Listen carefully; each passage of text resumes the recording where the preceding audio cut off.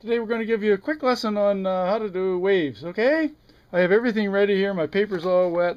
We'll just put up, quickly put in a little sky here. Remember, always start from the outside and work in. We're going to do this real quick so you can get the idea of how to make a wave.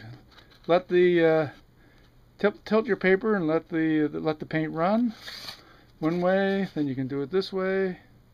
See how nicely it flows. Now catch these little runs. It'll give you troubles. And I notice here, this spot here, that doesn't look so great. But we'll fix that. See, it's filling in.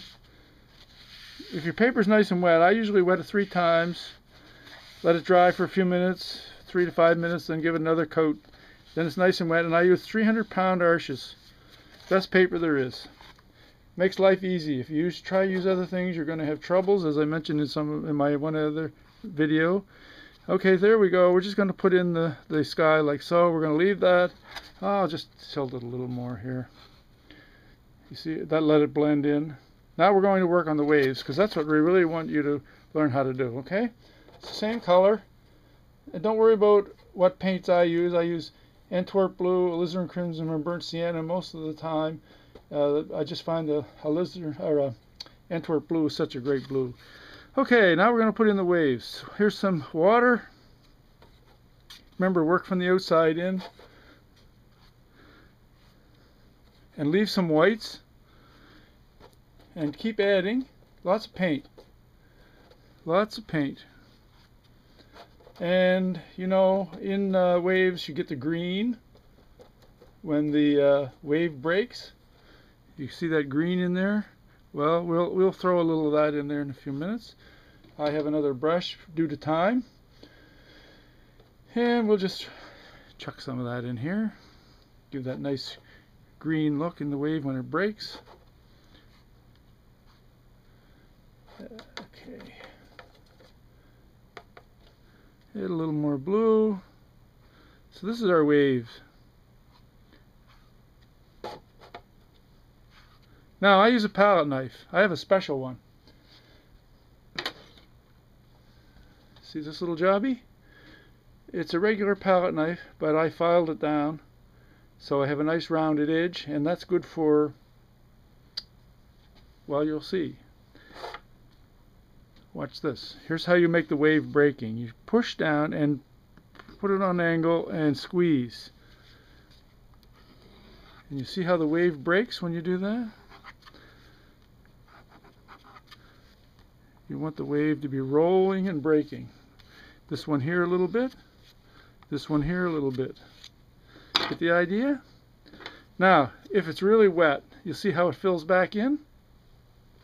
So we can go over it again, squeeze a little harder and down a little lower so we get that roll.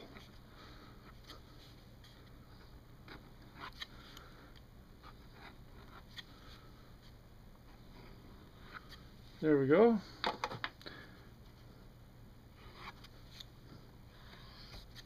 Now, it's nice to have your hair dryer handy.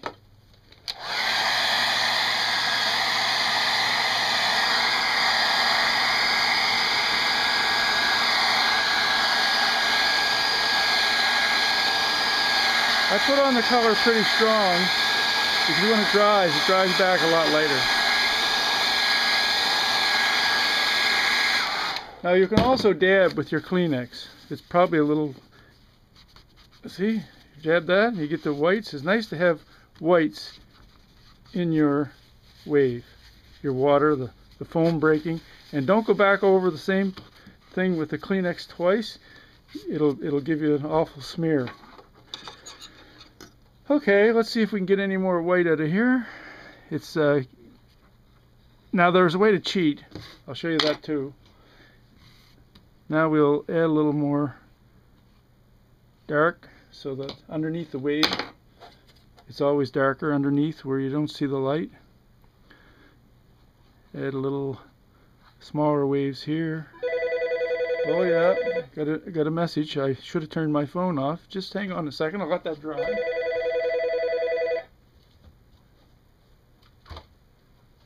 take care of that. That's my bookkeeper. She's my sister-in-law. This is a Sunday. I'll call her back.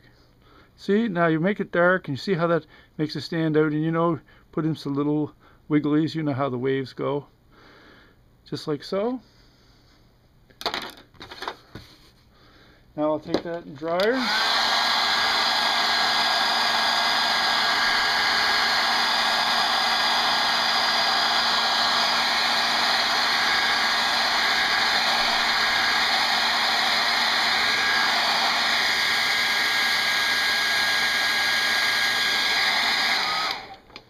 And we'll take our palette knife, do some more little highlights here, you know, the waves. Everything is not just perfect in water. You know how it goes. If you don't, go down and watch the water. Go watch the waves. There we go. That looks better. We'll dry it.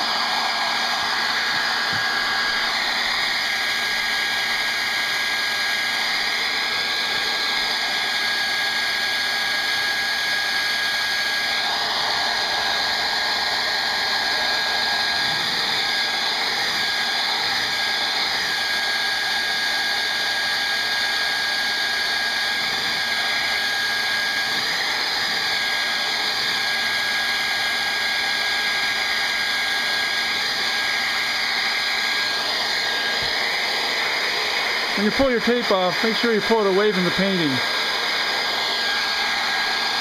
People have wrecked their painting by pulling it in.